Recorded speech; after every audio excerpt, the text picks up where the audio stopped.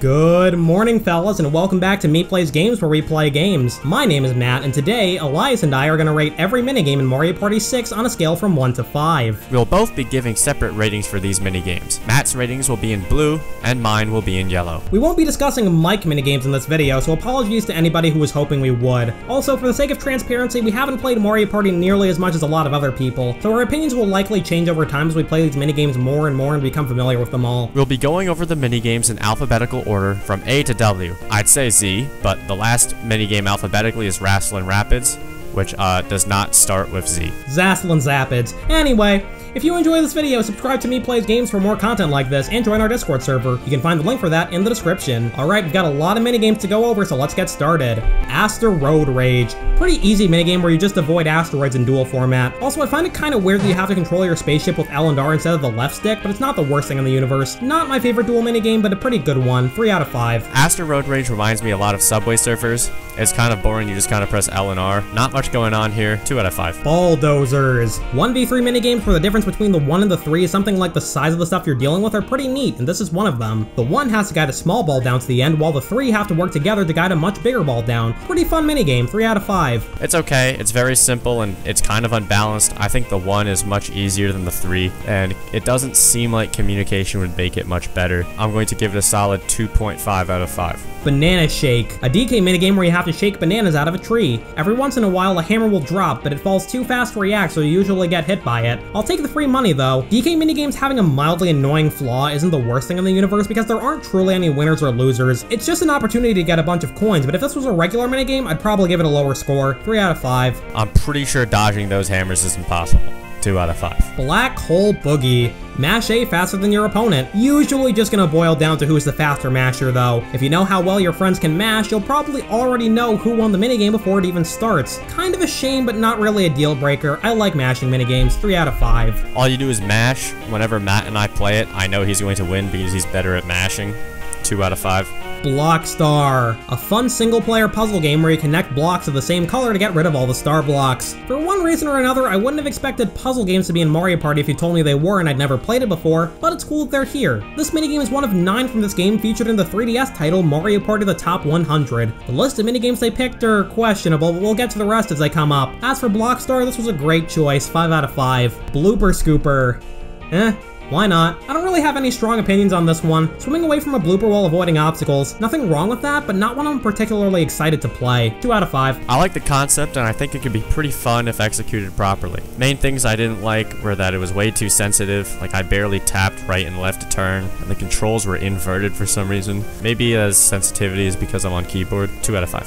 Bodybuilder. One of the most boring minigames in Mario Party 6. Time your jumps to build a robot. Also not sure that this one needed to be a 2v2. 1 out of 5. Going down the alphabetical list, this one is my least favorite right now. The timing just feels so awful. 1 out of 5. Booed off the stage. A duel minigame where your goal is to dodge the boos for longer than your opponent. Pretty fun. 3 out of 5. I liked it. It's pretty fun, and it's slightly skill-based, but kind of not really. The hitboxes are really jank. 4 out of 5. Boonanza, a duel minigame where you herd boos into the pen on your side of the screen. This is one of the better duels for sure. Good minigame. 4 out of 5. Not much going on here. It's very simple, and I honestly could probably do it pretty well with my eyes closed. So, 3 out of 5. Burn Style. Time your jumps on a platform to avoid getting knocked away into another dimension. Fun minigame, but I don't think this one needed to be a 2v2. Granted, most, if not all of the 2v2s could theoretically be reworked into 1v1s, but I think it's pretty easy to imagine this minigame but with all 4 players standing on different platforms in each corner of the screen. 4 out of 5. I really like it. I don't mind that it's 2v2. If the hitboxes weren't so stupid, I would give it a 5. But it's fun. It's a 4 out of 5. Cannonball Fun. If your definition of fun is being spawn camped by a Toad CPU, then yeah, this minigame's title is accurate. The fact that you have 2 cannons instead of 1 makes it a lot harder to aim, because a lot of the time I'm thinking of aiming my shots in relation to the center of my ship instead of the left and right. 1 out of 5. As far as I can tell, the L and R buttons are completely useless, and so is the D-pad. You might as well just wait for somebody else to come towards you and spam cannons, and you'll probably win. 1 out of 5. Cashapult. 2v2 minigame where you take turns catapulting each other into the sky to collect coins. Meh, 2 out of 5. I don't know why, but it kind of reminds me of that one jump event in the Pokathlon in Pokemon Soul Silver, which I have a lot of nostalgia for. It was like the first Pokemon game I played. I used a Dialga Staraptor and like a Zubat. with 5 speed and jump and just destroyed everything. 4 out of 5. Cash flow. Pretty boring, but I won't pass up the opportunity for more coins. The fact that this is a 1v3 is kind of weird though. Whatever. 2 out of 5. Absolute trash heap of a minigame. The camera angles were terrible and the controls were unresponsive. 1 out of 5. Catch you letter. I would have thought this minigame would have a button to pick up the letters, but nope, you just have to walk past them. Pretty good one. 3 out of 5, although I don't think I would have put this one in the top 100 if I were in charge. 3 out of 5. Circuit Maximus. It's surprisingly difficult to dodge all the amps, which makes it a pretty decent minigame. Not the most interesting one in the world, but it's alright. 3 out of 5. I really like this one, although you don't really have to dodge any of the amps to win. I just run straight through and use the invincibility frames to finish the segments. 4 out of 5. Cog Jog. A decent platforming duel minigame with a little bit too much going on if you ask me, but there's a pretty neat shortcut you can do. I can't do it, but that's besides the point. 3 out of 5. This is what happens when platforming goes wrong in a Mario game.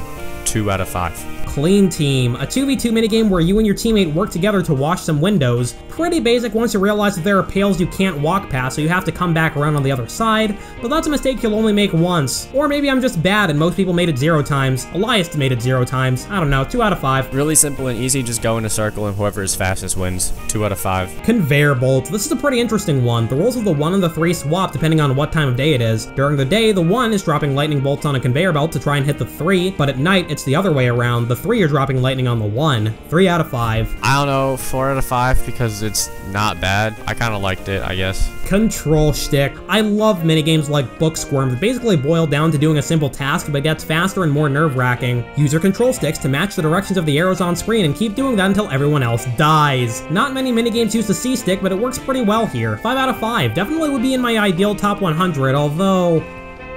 it wouldn't really work on the 3DS. I guess you could use the face buttons instead of the C-Stick, but meh. Playing on keyboard made this not fun because my C-Stick is on the left side and my left stick binds are on the right side, so it's reversed. It seems like it would be a lot more fun on the controller, which I didn't get to experience. Basically it's just Simon Says, and you can't really mess that up. It looks pretty fun. I'd give it a 5 out of 5 if I could use a controller for it. Crate and Peril, Search and Destroy, but impossible for the 3. 1v3 minigames tend to be ones that could use a lot more testing and tweaking, and this is an example of that. Shorten the time limit, make the box bigger, make the spiny smaller. There are a lot of fairly easy things they could have done to make this game at least playable for the 3. How did this one make it into the top 100? 1 out of 5. Whoa, this minigame is as unbalanced as the box in Mario's hands. 1 out of 5. Daft Rafts. This is one of the more stressful platforming minigames. If you're not ready to jump immediately when the game starts, you just die. The perspective is kind of weird, but that's not a deal breaker by any means. 4 out of 5. I don't know why the first jump is an FU message if you aren't paying attention, but otherwise I guess it's okay. 3 out of 5. Dark and Crispy. Bowser walks around in a dark room, occasionally stopping to breathe some fire, you know, as I think we all do on a daily basis, but the 4 players all have spotlights on them so they can see. It's not all that difficult to avoid getting hit as long as you make an effort to stay behind Bowser whenever you can. 2 out of 5. It's not good and it's not bad, just 3 out of 5. Dizzy Rotisserie. Raise your hand if being dizzy and making it to the end of the room with your controls rotated sounds fun to you. It's pretty much just a nuisance. This one was in the top 100 too. Excuse me? 1 out of 5. Now this is bad. 1 out of 5. Dunk Bros, it's basketball. 3 out of 5. Well, 3 out of 5, I guess. Dust Till Dawn. Fun minigame, but it could use a bit more balancing. The 1 has 4 things they have to dust in their room, and the 3 have 12. Which is fine until you realize that the 3 are gonna trip over each other. I think it would have been better if the 3 had like 9 or 10 things to dust. Still a fun minigame where either team could come out on top. 4 out of 5. 2 out of 5, only because the CPUs are trash at this. No human would run across the stage every time to dust something. If you played with only humans, I'm pretty sure the 3 would win every time. It seems that unbalanced to me. Freeze Frame. This one feels like a captcha test where you have to click on all the squares with road signs on them, mixed with a clickbait YouTube thumbnail. Not the worst thing in the universe, but not one I get excited to play by any means. 2 out of 5. This is a 1 out of 5. It's not fun and it's really stupid. Full Tilt. This is a pretty good platforming duel minigame. Weirdly enough, I either knocked this minigame out in 25 seconds or 2 minutes and there's no in between. 3 out of 5. This was fun. I guess it's a 4 out of 5. Guard and Grab. Minigames that boil down to mashing seem to be pretty polarizing, and you know what? That's fair. A lot of the time it comes down to who can mash faster, and there isn't a whole lot you can do within good sportsmanship to stop a fast masher from winning these sorts of minigames, but I don't know, I like them. Probably helps that I'm decent at mashing. The difference between this and other mashing minigames is that this one also adds a reaction aspect, which kind of makes it a Sunday Drivers Deluxe, if you will. We'll be talking about Sunday Drivers progress in due time, of course, but as for guard and grab, fun stuff, 5 out of 5. This is an intense 2v2 because I don't know what my key bindings are in my memory yet. 5 out of 5. You're bad at everything. Gondola glide. Oh hey, what do you know? 2 mashing minigames in a row. This one is surprisingly difficult to get down. It's really easy to miss time switching from pressing A to pressing B. 4 out of 5. I got confused the first time I played this because the indicator is only on one side of the screen, but actually it's really easy and I see why it would be fun. So 4 out of 5. You're bad at everything. Granite getaway. If no one makes it to the end, the game ends in a draw instead of giving the win to whoever died last. A mediocre minigame otherwise, but it's got a pretty bad flaw in my eyes. 2 out of 5. I really like the gameplay here, and I do like it. I guess it kind of makes sense that if nobody makes it, it'll end in a draw because everybody does die. So 4 out of 5. Hyper Sniper. Shooting targets to try and get as many points as possible. Surprisingly, the Bowser spaces aren't that big an issue if you take it slow. I have a ton of fun with this one. The hundreds are pretty difficult to hit, but you pretty much have to go for them if you want to win. 5 out of 5. I really like this one. I don't have anything else to say about it. 5 out of 5. Insectoride. This is a pretty unbalanced minigame where each player takes turns choosing an insect to race to the finish with. The order is random though, and you better hope you get to pick your insect first because the grasshopper is just too darn good. 2 out of 5. The different rides definitely are not balanced. It's a cool concept though, so I'll give it an extra point for that. Put it at a 3 out of 5. Jump the Gun. Cool 2v2 minigame where one player shoots bullets for the other player to land on to platform to the end. It's pretty difficult because you and your teammate have to find a balance between going fast and spacing out the platform so that they're easy to jump across to minimize the chance of dying. I think the fact that the targets are laid out in a zigzag pattern is a nice touch. 4 out of 5. I do like this game. It relies very heavily on teamwork, which is good in the 2v2 game. If you are even a little bit on the right side of the bullet, you will fall though, and that doesn't seem to be the case on the left side of the bullets, but 4 out of 5. Lab Brats. Go through a bunch of mazes to find various characters. Pretty neat, 3 out of 5. Gave it a 3 out of 5 watching Matt play it. Lift Leapers. I'd like to think that I'm pretty decent at normal platforming games, but when it comes to the platforming minigames in Mario Party, you'd think I never held a video game controller in my life if you watched me play them. Maybe it's because I'm not so used to using the stick as opposed to the D-pad? I don't know. Fun minigame though, 4 out of 5. I really like this one because I'm good at it, so 5 out of 5. Light Breeze. Not sure that this one needed to be a 2v2, and also mashing L and R is the worst thing in the universe, even with digital buttons on a Switch Pro controller. 2 out of 5. As someone who's using the keyboard, 4 out of 5. Light up my night. Light a bunch of candles. Whoop-de-flippin'-do. 1 out of 5. It's a chill minigame similar to Bonanza. I give it a 3 out of 5. Lunar-tics. A really cool concept for a minigame where you have to land as close to 0 seconds as possible. CPUs are inexplicably god-awful at this one. That doesn't affect my rating though, 4 out of 5. This is fun when playing against an actual human person. It comes down to the wire when me and Matt play it together. 4 out of 5. Mass Meteor. This is a super easy and slow minigame. It almost always ends in a draw, and then the winner is decided by RNG. Not the worst minigame in Mario Party 6, but it's pretty far down there. 1 out of 5. It's not bad, but the controls are super slippery on keyboard. It's like 3 out of 5 in my book. Memory Lane. A shy guy walks along a path and you have to memorize it. Not the most difficult memory game in the world, but I don't know, I kinda like it. 3 out of 5. 2 out of 5. Enough said. Mullet. A fun little minigame where you hit Monty moles while trying to avoid piranha plants. Also, for whatever reason, whenever I play it, my emulator soft locks at the end. I think I might need to find a new ROM. 3 out of 5. According to Matt, is soft locks. It's okay, I guess. 3 out of 5. Money Belt. This one is just way too easy to get the maximum number of coins on. You can get free coins from it, sure, but that doesn't make it a well-designed minigame. 1 out of 5. I didn't get the max.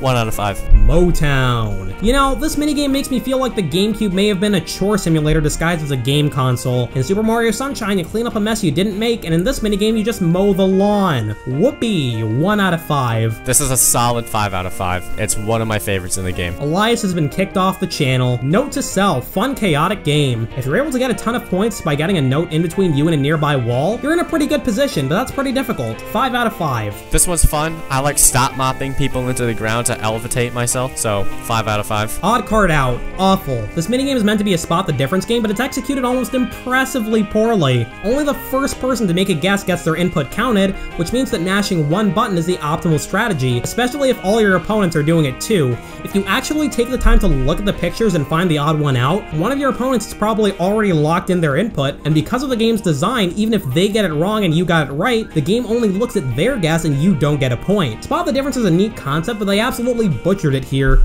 Worst minigame in Mario Party 6, and it sucks because the fix is really easy. Just make it so that the round ends when somebody locks in the right answer. There's a lot of minigames in the series that would be 10 times better if they had just made one minor change, and this is a prime example of that. 0 out of 5. Matt ruins it with his mashing strategy. It would be kind of fun otherwise, so 1 out of 5. Oh, shut up. The game devs ruined it. Ozone. This is a memory minigame where there are 5 O's on the board, and you have to ground pound 3 of them after the board rotates. It's a neat little twist that sort of combines memory games with tracking games. Elias got this dual minigame the first time we played Mario Party with my friend Maxwell, aka Orange Juice, from another channel called The House Plays. We were playing with teams, so I memorized the board as well and helped Elias beat Maxwell. Is that cheating? I don't know. Who cares? Well, maybe Maxwell a little bit. 4 out of 5. I do like the spinning board, which makes it slightly more difficult, and it's not just a standard memory like, raw, who has the better memory, who can run to the left side faster.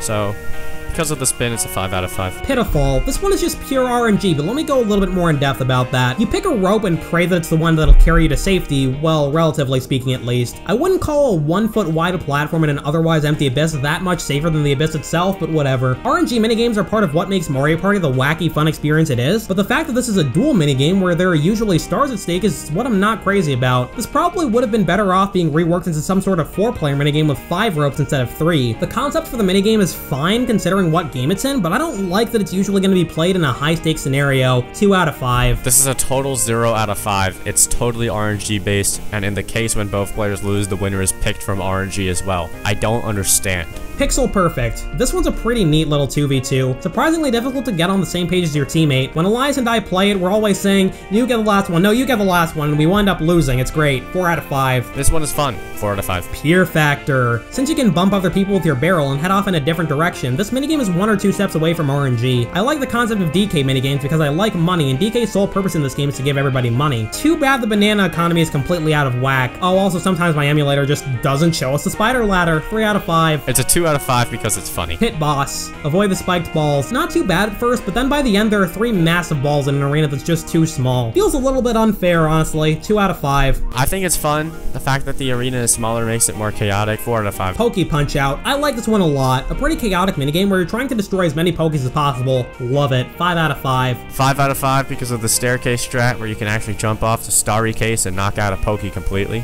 So that's pretty cool. Pop Star. Weird concept for a minigame. The 3 fill up a balloon by ground pounding and the 1 fills up a balloon by mashing. Good luck to the 1. This would have been a lot more balanced with a decent tweak to how much the 1 has to mash. 1 out of 5. Ooh, I'm not good at mashing, so 1 out of 5. Ray of Fright. Another one that's essentially impossible for the 3, especially without a jump button. Also, for whatever reason, the first time I played this one, I thought the 1 was supposed to turn with the analog stick. Nope, it's the shoulder buttons. That one's on me. Still a 1 out of 5. I won this game in less than 2 seconds because of my elite sniper abilities.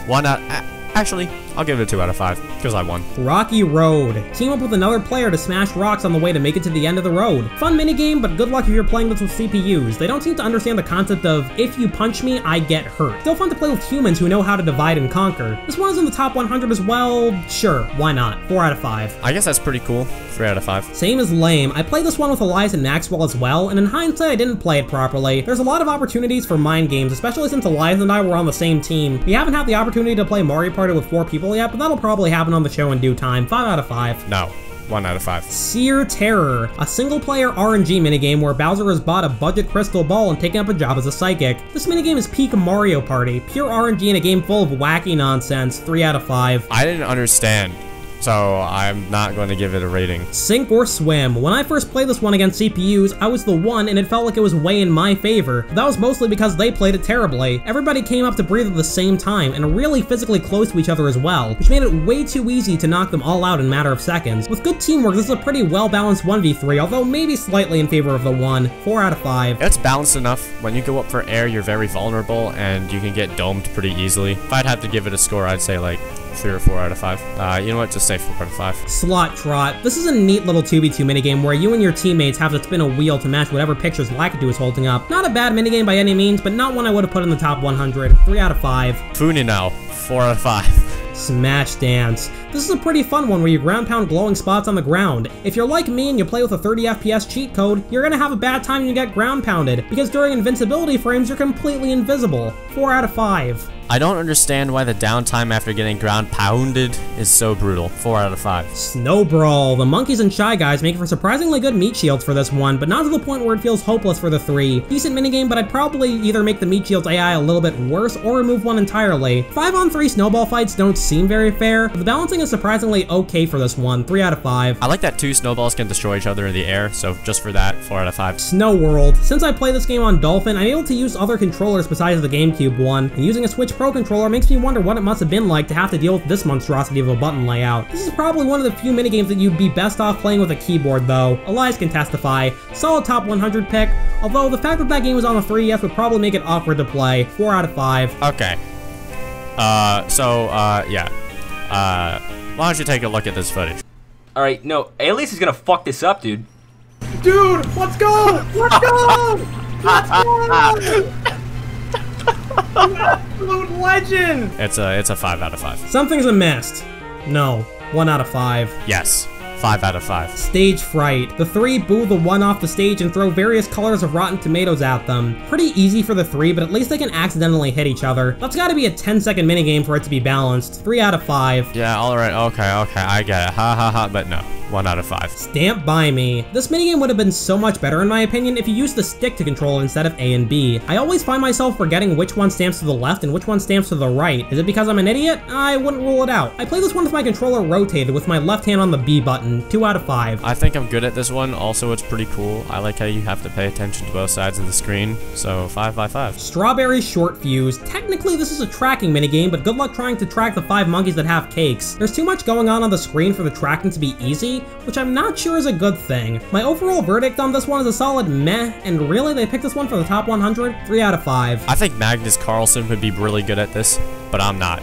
2 out of 5. Sumo of Dumo. I hate tank controls with every fiber of my existence, and the fact that I'm usually going to be going up against someone who doesn't hate tank controls with every fiber of their existence, well, I'm more or less a goner. 1 out of 5, but probably mostly because I suck at it. Tank controls are intuitive to me because I drive tanks. 4 out of 5. Sunday Drivers, a simple but fun reaction minigame. Shy Guy holds up a button and you have to press it as fast as possible to hit the golf balls. This is basically garden grab, but it's a 4-player minigame instead of a 2v2 and you don't have to mash at the end. 4 out of 5. I don't really like the reaction games very much because I don't know my buttons very well yet. 3 out of 5 for now, probably a 4 out of 5 if I knew what I was doing. Surge and Destroy. Pretty decently balanced 1v3. The fact that the controls are split between the 2 sticks for the 1 for no reason is ridiculous. 3 out of 5. Apparently this is my life calling. The controls are kind of weird at first, but intuitive after a while. It's probably easier for me since I'm using a keyboard, but I think I could probably do it on a controller as well. 5 out of 5. Tally Me Banana. Jump across barrels to get bananas. Neat minigame. Thanks for the money, donkey. 4 out of 5. Wow, I'm bad. 4 out of 5 because Bamanamina. Throw Me a Bone. This is a pretty fun minigame where you gotta chain chomp to the goal by literally throwing a bone to send it in the direction you want it to go while avoiding obstacles. Sure. 3 out of 5. It's pretty nice. I wish you could also change the strength of the bow and throw, but that's not too important. 4 out of 5. T-5. Simple concept, but really fun. Ground pound when the light below you is green. Great, now do that 5 times. It gets a lot more difficult towards the end, so anything can happen. This is what Mario Party is all about. 5 out of 5. I'm not sure that last one is possible to time correctly with any kind of consistency, but I do like this one. 5 out of 5. Nah, you just suck. Get good. Trapeze Artist. Slam down a cage to catch as many Goombas as possible. Contrary to unpopular belief, this is in fact not Hungry Hungry Hippos. You'll have to go over to the House Plays for context for that one. That video will be going up on New Year's Day. Another minigame in the top 100, and a pretty good pick. 4 out of 5. This one is not good. That being said, this one is great. 4 out of 5. Treasure Trawlers. No. 1 out of 5. Instructions unclear. I clicked whenever there was an earthquake. It's normal. I have a Doug trio living in my basement. 1 out of 5. I do not remember writing that, but okay. I bet you added that part about the Doug trio, Matt. Trick or Tree. This is another RNG minigame that for whatever reason frames itself as if it's a tracking minigame. I mean, sure. This one has the same problem for me as Pitfall. The fact that a dual minigame is pure RNG is something I'm not crazy about. Making regular minigames random is cool and fun, but I think these 2 minigames are a little bit much. Fun fact though, the tallest player in real life gets home field advantage. Elias is a solid 8 inches taller than me, so 2 out of 5. This is not a tracking minigame. It's a 1 out of 5. Tricky Tires. Remember Sumo of Dumo? Yeah, same controls, but this time it's a 4-player race. Whoop-de-doo. 1 out of 5. Oh boy. I've been whomping every time I played this one because I drive tanks. 4 out of 5. What goes up? This is a pretty neat vertical platforming minigame where you try and get as high as you can by jumping on the backs of Koopa paratroopers. It's a little difficult to get the hang of, and is it just me or are these paratroopers hitboxes a little bit whack? 3 out of 5. This is doodle jump, but not really. It's really hard to do on keyboard. Just 3 out of 5. Wrestling Rapids, and emulation strikes again. This minigame doesn't seem to work ever on my copy of Dolphin. Every time I play it, all the characters are invisible and the game ends as soon as it starts, and then the winner is picked at random. Pi out of 5? I can't really rate it if I can't play it properly. Conceptually, this one seems fun. Unfortunately, we can't play it, so no rating. And there it is, ladies and gentlemen. Those are our thoughts on every Mario Party 6 minigame. Just for fun, my average rating for these minigames was 2.99 out of 5. And no, I will not round up to 3. And mine was a 2.98. I'm rounding down. Leave a comment if you'd like to see us rank the minigames and other Mario Party titles. It's good for the YouTube algorithm.